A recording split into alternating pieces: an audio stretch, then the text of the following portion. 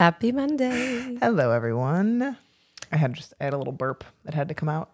You must have low stomach acid. And a little stomach. Well, I also ate way too fast. I was going to say. I was so hungry. There was a Instagram video that I saw the other day, and I thought about recreating it, and I was like, I just got bored watching this. It's a girl just sitting there chewing, and she was explaining, which I totally appreciate and is very valid. You need to sit and chew. It was all about if you're out to dinner with someone and they're asking you a question, while you're chewing, she'll just, politely tell them 1 second so she can finish chewing 20 to 30 times before she swallows. It's really hard. It is very hard. Mm-hmm. I totally understand the benefits and agree with the benefits. Do I apply that? Not always. Mm-hmm. Yeah. I've been much better at dinner time because we've been sitting down as a family. As you witnessed this morning, my schedule just went chaotic at 8:15. And so I was like running down. I had 8 minutes between calls. I'm like, Art had made me some eggs and like standing there eating my eggs and then putting my gluten-free waffles in the air fryer, go back, do another call, come back, eat some gluten-free waffles. Yeah. So that's the best. By the way, if you guys don't know, how you eat is really, really important. Mm-hmm. So you can see my Instagram for some tips there, because all of that is going to impact what we're talking about today, which is the hormonal cascade. Yes. And speaking of trying to eat dinner as a family, I really tried. So the day after daylight savings. Oh, Lord. I really, really tried to be like, Nick, when you get home from your golf event, like, let's try and eat dinner together. I feel like we haven't eaten dinner with the kids in forever because it's just chaos in our house from like the moment we get home with the kids until they go to bed. So we usually wait until after they're in bed to eat, which I hate because we're not eating until like 8:30 a lot of nights. And so I was like in the kitchen trying to like put food together. It's 5 p.m. The kids usually eat around 6:15. Carson comes in the kitchen. He's like, Mom, I'm hungry. I want to eat. I want to eat dinner. And he like never tells us that he wants to eat dinner. So I'm like, he's probably actually hungry right now. Taylor's like screaming her head off. I was like, she's probably hungry. And so I was like, fine. We'll eat separately again. I'll make them their own food. We'll eat separately. So it's so funny that you bring this up because yesterday we get home from school and I picked Marcus up just a little bit early, and Art's like browsing around the kitchen at 5:30, wondering why I'm not making dinner yet. I'm like, because it's 5:30. Like it's fine. On the way home, we talked about Marcus has been on a vegetable kick lately. I'm so jealous. Since Halloween, I got that veggie tray, man. He was like, give me some broccoli, give me some carrots. Aunt Rachel brought him watermelon, broccoli, and carrots on Saturday. So on the way home from school, he was telling me that's what he wanted. I said, perfect, because you usually always want candy or ice cream. And so we had the conversation of tonight we're going to have your healthy snacks, and then we'll have dinner, and then you can have something after. And then, of course, I forgot that I told him that. And after bath and everything, I'm like, no, you can't have ice cream 20 minutes before bed. We can't do this. But Mom, you told me I could. So it's just so funny because I feel like with the daylight savings time, I mean, I thought it was like midnight at 7:30. I know. You do just feel so discombobulated. So yeah, Art was like hangry at 5:30, and I was like, what's going on? Like, it's not even time to make dinner yet. But we also had one of the ways that my daughter is manipulative at the age of 15 months. We had Carson's like candy basket on the kitchen table for a little bit, and I was looking in it, and while Taylor was eating dinner, I was sitting next to her, and I took something out, and she saw it and started literally screaming her head off. And then I gave her a bite and she stopped crying. And then I put it away and she started screaming her head off again. And I was like, nope, I'm not giving into this. And she is just sitting there throwing her food that she was supposed to be eating dinner with. And I was like, oh my gosh. One, you are so aware of like what this is and that you want it. Because I gave her half of a Kit Kat on Halloween, which she loved. And now she correlates like that. She knows what it looks like. Oh my God. Like crack. Kids are so crazy. I mean, but also sugar is like crack. Let's be honest. Like I had a couple Starburst and some, I love the, like, you guys know I've told this before about the Twizzlers. So a couple of houses gave away Twizzlers. So I kept 3 of my Twizzler packs for myself. And I was actually looking for one the other day, and Art goes, he ate your last Twizzler pack. I'm like, what the heck? I get myself like the tiniest dose of it here and there. But as much as we talk, I mean, I really did. We followed through and true to our goal for Halloween. And I actually think they might still be in the garage. We should put them in the garbage tomorrow. We have so much candy in our pantry right now. Yeah. And what I sometimes will do is I'll go and I will take a bite of one thing and then I'll throw it in the garbage. And I'll do that throughout the week. And then I've gotten rid of a lot of candy that way. One bite of a mini Twix That's what I do. So it's like half of a mini mini Twix. Exactly. Okay, guys, we got to talk about hormones today. Oh my goodness. So we actually had yes. Hold on a second. You guys, there's a podcast coming out this Friday where you found the lemon juice thing. We are going to rant on the belly button. It's the belly button. It's on Art's TikTok. So this is how the algorithm is so crazy. It's on my TikTok now. Excuse me. Art's showing my TikTok. So I posted, if you guys follow me on Instagram, I posted the day that we're recording this, which is Tuesday, 6 days prior to this going up, about the gimmicks and this belly button thing that looks like a little piece of a turd that apparently you literally, it's a little ball, you put it into your belly button. What if you have an Audi? I mean, then you're screwed. It's not going to work. You're going to be fat forever. So now my TikTok is sending me ads for the belly button weight loss pill, whatever this thing is. So right, let's dive in. Speaking of hormones, so we wanted to talk a little bit today, and hopefully we keep this high level and understanding to you guys to help comprehend hormones a little bit better. Because I think so many people think of hormones in a silo, like you think of them in their own little space. And you don't think about the fact of how many other enzymatic functions and chemical processes within the body affect our hormones. And so we want to kind of break down a little bit, give some examples today, like what are hormones? How does that get impacted by our choices and what we consume, in terms of skincare products, hair care products, food. And then also how upstream and downstream in the body affect your hormones. Because a lot of people claim to have hormonal imbalance. And although that is a real thing, hormones in and of themselves are rarely the main issue. And so a lot of people go to HRT or hormone replacement therapy, or they take things to help with their hormones like chasteberry or, these different types of herbs and supplements.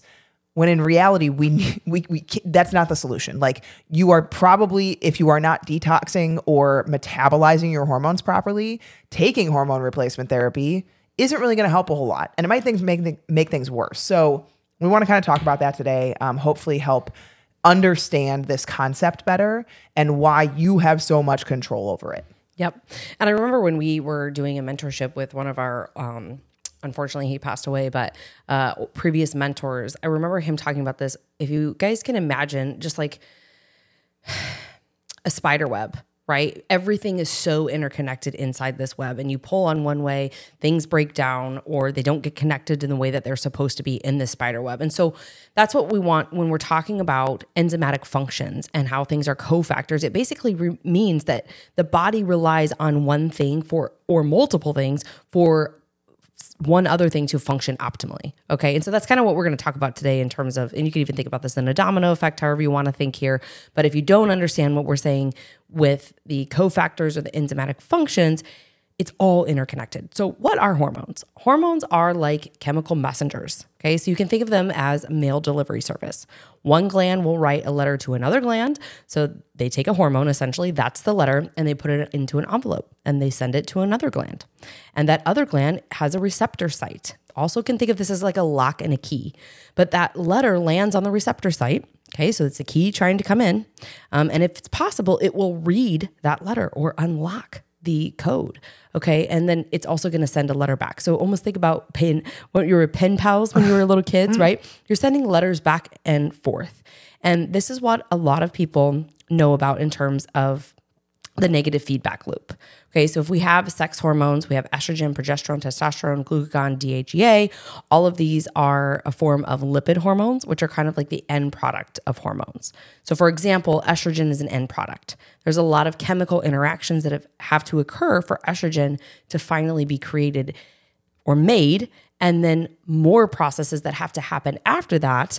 It is even used up by the body. It's been metabolized by the body, done its job for it to be detoxified essentially and removed. So any excess or metabolized hormone that's left over needs to be excreted from the body. And there's dozens of ways that this happens. Yeah. So a lot of things that impact like this end product hormone, testosterone, sex hormone, whatever it may be being made are your lifestyle choices, what you eat, what you drink, what you consume, don't consume, exercise, sleep, stress, and they all play a role in the end products, or what is, essentially your hormone levels. Like you get blood hormone levels tested. That is what you're seeing.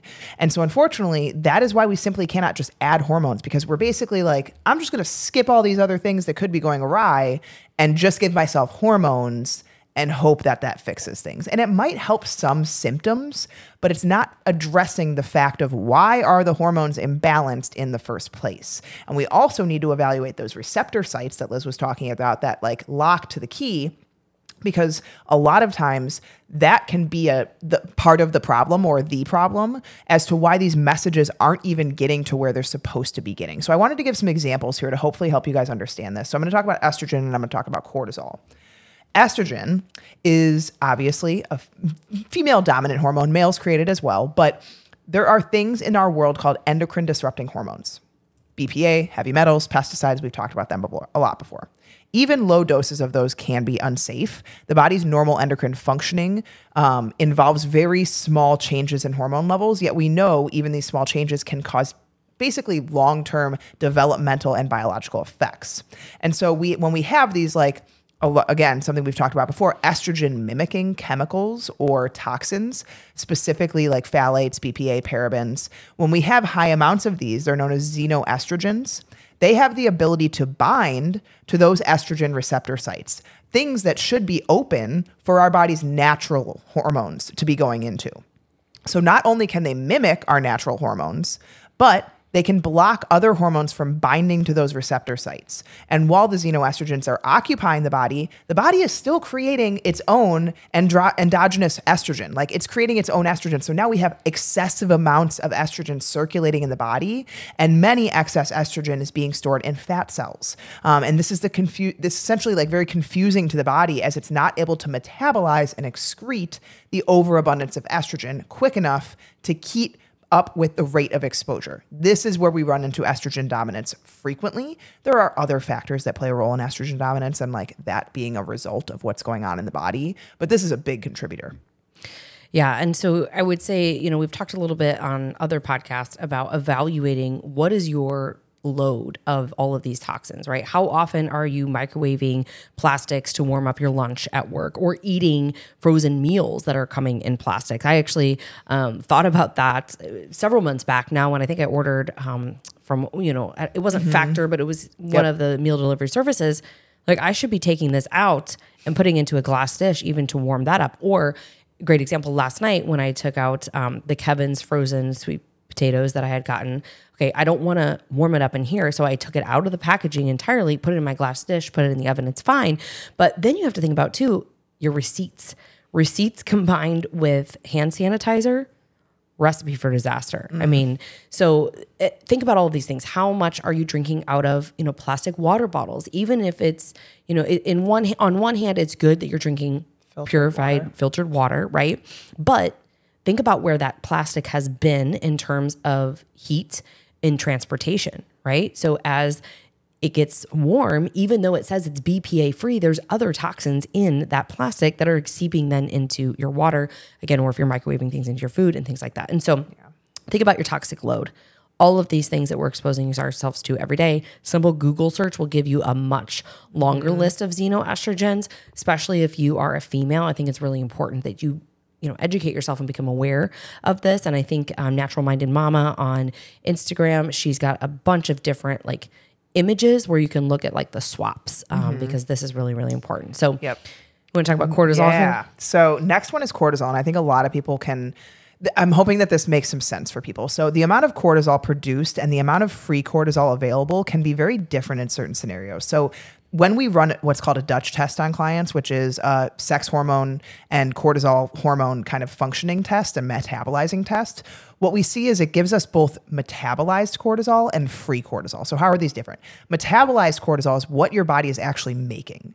Free cortisol is what your body is able to use. And these do not always match up. Actually, frequently we see these not match up. And that's why both of them are measured, because they allow you to see how are you clearing or metabolizing, and at what rate is that cortisol being cleared and metabolized. So for example, Higher levels of metabolized cortisol, so for example, like your body's making a lot of cortisol, are often actually seen in obesity, where adipose tissue or fat tissue is likely pulling cortisol from its binding protein and allowing for metabolism and clearance. Or a lot of times we'll see this with high amounts of inflammation in the body. You clear cortisol faster. So your body's making cortisol, but you're exhausted.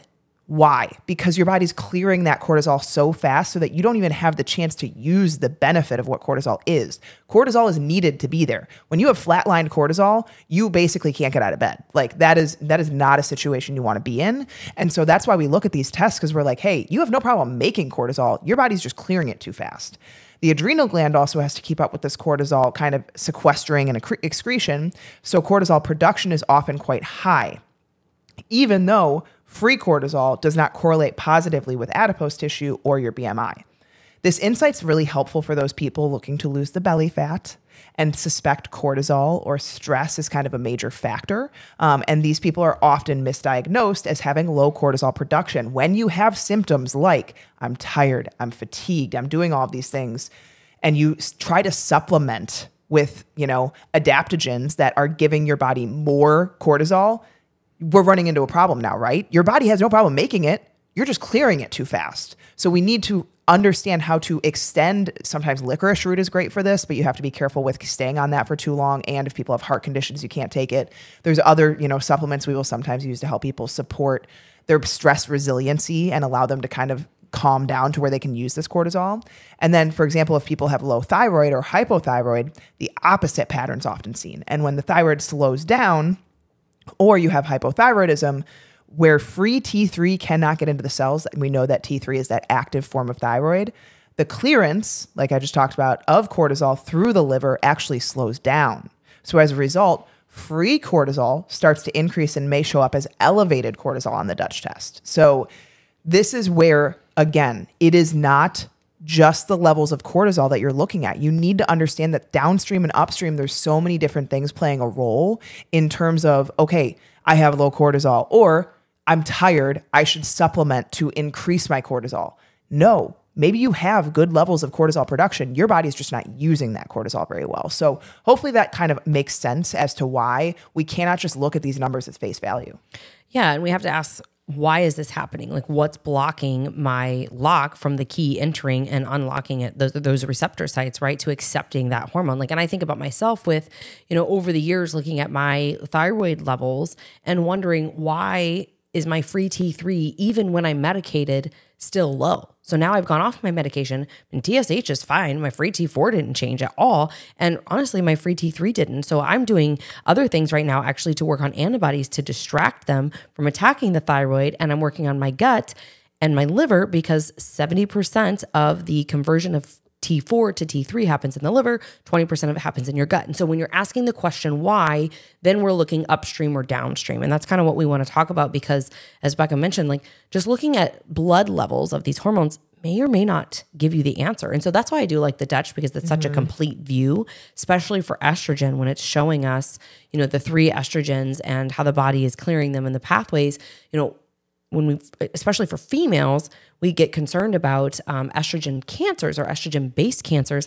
We want to make sure that your body is clearing these things as it should be. And so when we look at things upstream and downstream, we often use an analogy in terms of an overflowing bath concept, right? So if you have a bathtub that is overflowing and your drain is clogged and the water is on, what do? You're going to keep spilling out, of the bathtub, right? And that water is eventually, as it always does, is going to spread into other places and cause chaos. And so the question that we have to ask is, how do we unclog the drain? How do you turn off that faucet and make sure that it's not, just continuing to flood things? We want to get the right stream going there, if you will, because there are things that are going to impact how fast you're clearing, as Becca was saying, in terms of thinking about like the analogy of the water coming out of the faucet.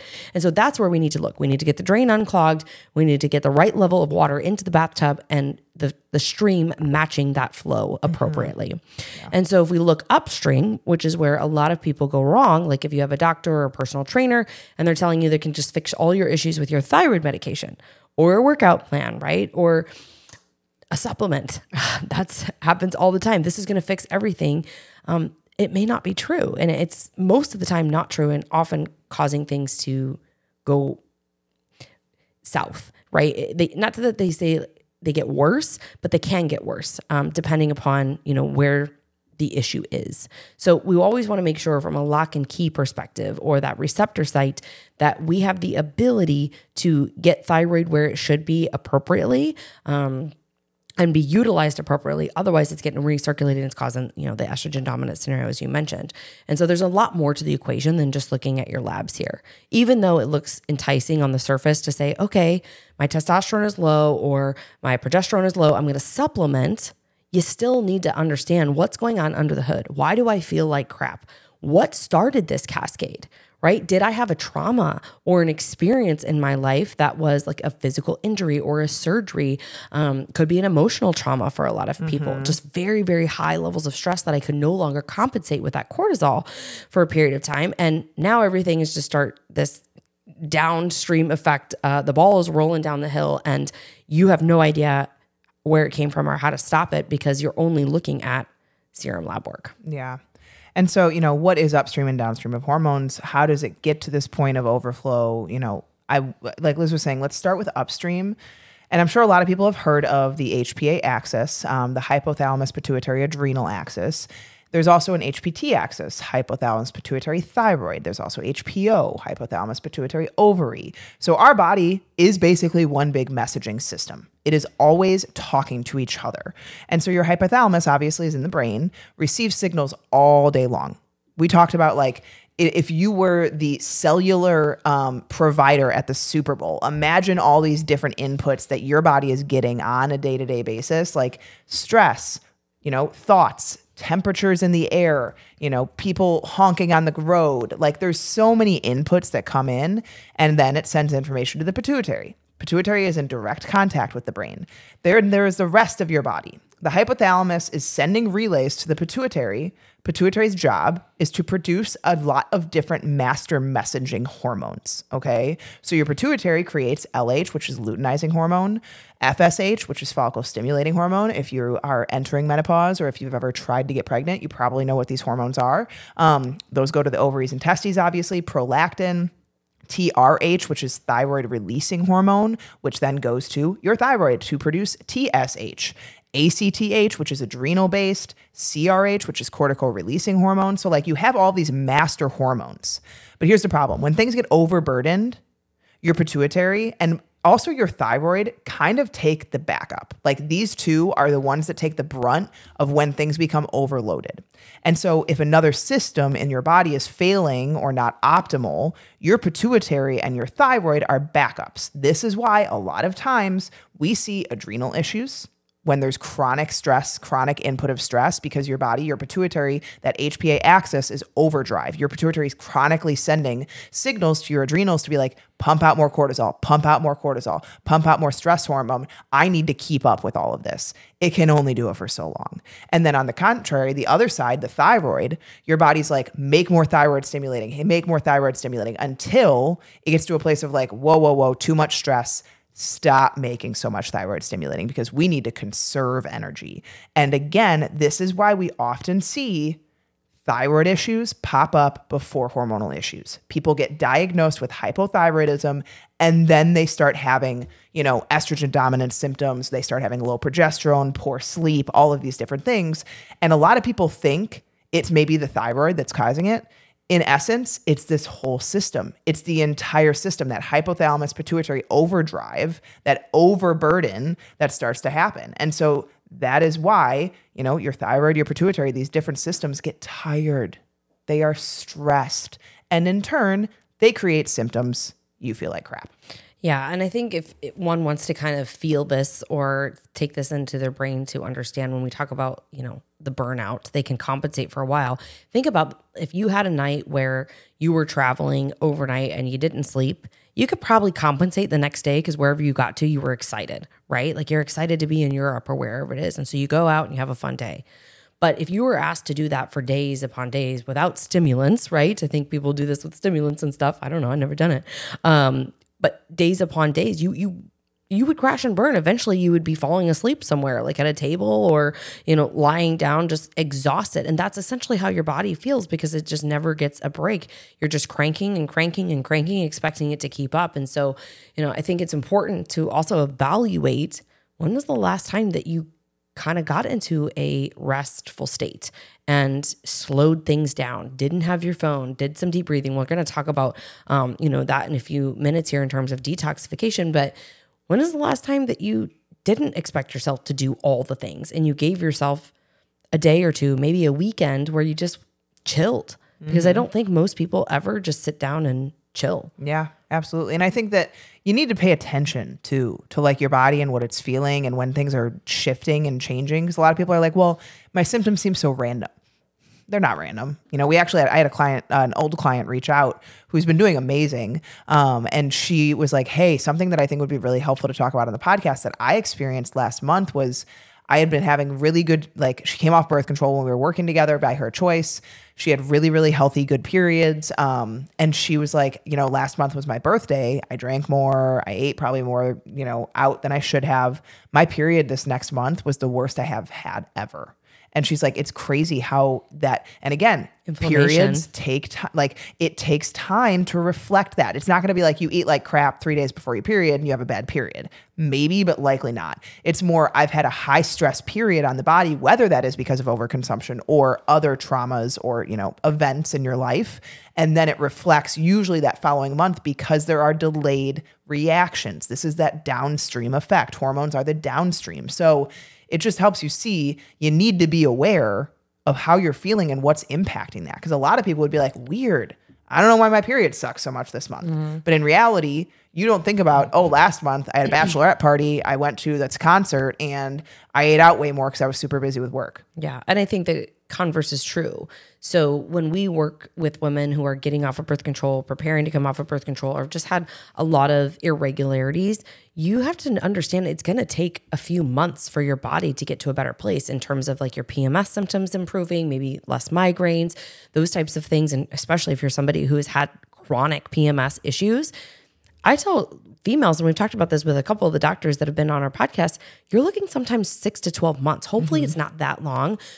Usually in about 3 months, we can see things start to improve in terms of, hey, I didn't have debilitating cramps this month, or I just had a headache instead of a migraine. But, even when someone's doing something like seed cycling, for example, to help their cycles, it's not going to be, I seed cycled for a week and my period was perfect, right? It's going to be these things that accumulate over time.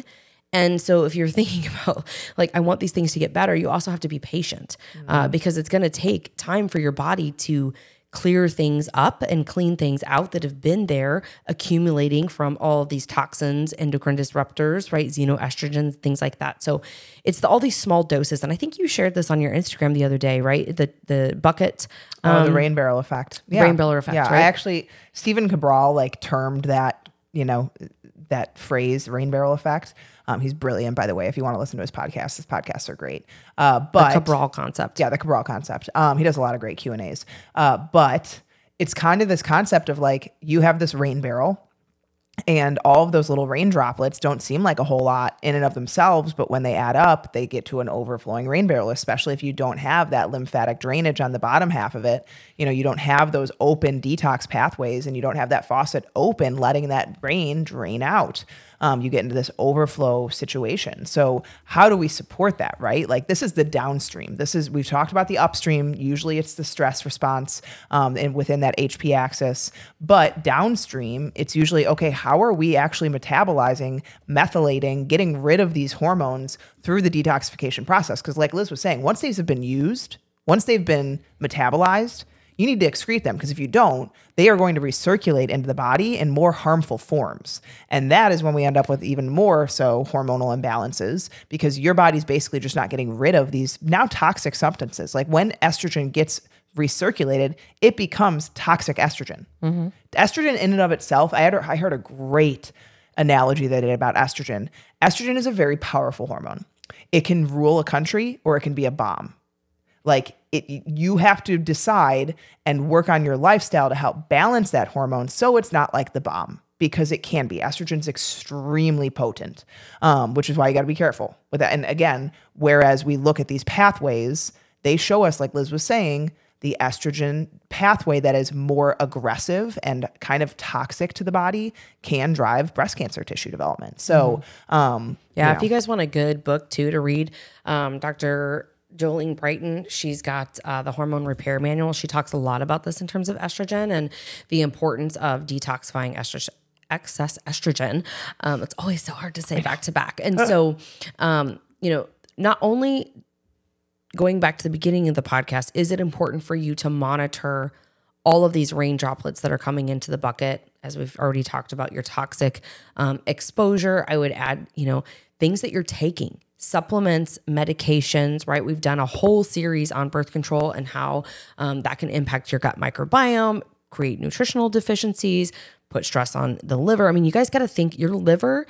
Yes, people will say that your body is constantly detoxifying and it can do it on its own. And it can. The way that God designed us is to be able to do these things on its own. But we were also designed and created in a way that was not set up for the world that we live in today with all of the chemicals, preservatives, pesticides, everything, right? And so look at your toxic load. And we also want to evaluate, how can I better support my body to detoxify properly? So you guys know, if you followed us for a while, we've talked about castor oil packs. Those are really great. You can wear them on your liver, also on your ovaries, to support PMS if you have PMS issues. We talk a lot about pooping 1 to 3 times a day. Poop is waste. It is going to consume those excess hormones and metabolized hormones that we need to excrete. They are set and targeted for elimination in your bowels. So you need to be moving those bowels so they don't get recirculated in the body via the colon. So pooping 1 to 3 times a day, good formed number 4 is what we're going for in terms of the Bristol stool chart. Are you hydrated to be peeing properly? And what do I mean by peeing properly? You don't want your pee to be yellow. You want it to be like this very pale yellow, like a little bit of yellow, but also not super, super clear, because if it is, then if it looks like it does going out the way that it does coming in, you've overhydrated yourself. And so then we have to ask all of these other questions in terms of, electrolytes and sodium, potassium, and things like that. But you can support other ways. Lymphatic drainage. Dry brushing is really great. I do that. I just keep the dry brush in my shower. I don't technically dry brush because I'm in the shower, but I, brush. And so you're basically pushing fluid and, moving tissue bottom up in terms of you're starting at your ankles, brushing up towards your hips, towards your heart. I'll put my arms up in the air and I'll brush down again towards my heart. I'll brush up, from my belly button area, pelvis area, again, moving all of these fluids towards your heart. You can do lymphatic drainage massage. Very, very simple. The temple of your skull, or the base of your skull here, and then you're looking at your clavicle. I promise you, if you guys start to do these massages, you're going to start salivating and you'll feel like you're swallowing more. But then I want to talk about something else that I think is often overlooked, and that is our vagal tone, vagus nerve stimulation. Really important, especially when it comes to people who struggle with motility and constantly, properly detoxifying. So you can do a couple of things here. You can do the hot cold therapy. So taking 10 seconds at the end of your shower to turn it to cold. Even better, you can do a cold plunge or a cold bath. You can do ice on your face. I have a roller that we keep in the freezer that's awesome. I'll frequently do that just around my eyes. It feels really good as well. Deep breathing, and do this through a straw for as long as possible. You could also sing, you can hum, you can alternate nasal breathing. One of the other things that I really, really like is laughing until you cry. So get some friends over, have some, card night or dinner with them, and just spend time with them, and you'll laugh until you cry, especially if you're my husband's best friend. Gargling. So you can do this with salt water. You could do it with peppermint oil, but just that stimulation on the throat and that tone can help. And then the last one here, this is not my favorite, but gagging yourself with your toothbrush. I'm going to prefer the humming or the singing. Yeah, I mean, we can, here's the thing, guys. You can get crazy. You can get real crazy with detoxification. You want to be smart with detoxification. I would dare to say that detoxification and liver support is the number one thing I would not DIY. I think that you can do a lot of damage and cause a lot of what we call Herx reactions, which are basically like unfavorable reactions to detoxification or eradication of things. So if you do suspect that your liver or that detox pathway is kind of clogged, do lifestyle-based things. Vagal tone stimulation, cruciferous vegetables are great to help bind to these excess hormones, to help excrete them throughout the body. Resolving the gut, absolutely, but do not just like be like, oh, I'm going to take this liver support, or I'm going to do a liver detox or on my own, or whatever it might be. Please, please, please do not do that. So hopefully this helps you understand why we cannot look at hormones in this bubble, in this silo. They are so interconnected with every other function within the body, and they are downstream. And so if you are curious, like, hey, I wonder if I have hormone imbalance, or, I have a lot of symptoms of high testosterone, or what we call kind of androgen dominance, oily skin, losing your hair, acne, stuff like that, aggressiveness, irritability, all of those are high androgen levels. So where testosterone actually converts to a more harmful version of DHT. So the Dutch test shows us all of this. The one downfall is that you cannot be on birth control when you get a Dutch test, because then you are not actually seeing your hormone levels. You can with HRT, because it shows you how you're metabolizing your hormones that you are receiving through HRT. So it has a lot of really cool capabilities and actionables with it. So if you are one of those people that's like, oh, I feel like maybe that would be beneficial, it is something that we do with our clients on occasion. I think it can be really helpful to get an eye on, where I'm at with that. So please understand, hormones are very complex, but look upstream, look downstream. Am I giving my body the right nutrients, the right things to help create adequate hormones? Because guess what? If you're eating like a bird, your body doesn't have what it needs to create hormones. If you're eating super low fat and no cholesterol, your body doesn't have what it needs to create hormones. Cholesterol is what hormones are created by. Like, you think of we have actually like a pretty cool graphic of hormone cascade. Cholesterol's the top of it, because you literally cannot create any of the other 57 hormones without it. You have to be consuming adequate cholesterol. And that is, healthy, saturated, unsaturated fats, butter, ghee, red meat, all of those wonderful things, avocado, olive oil, and you need to make sure that you are taking care of your body and your stress load, because that is the upstream. That is the HPA axis. That is what is going to ultimately affect all of those messenger master hormones that can then go downstream and kind of create some problems. So look at your body, look at your stress, look at your inputs, and evaluate, where can I start making some positive changes?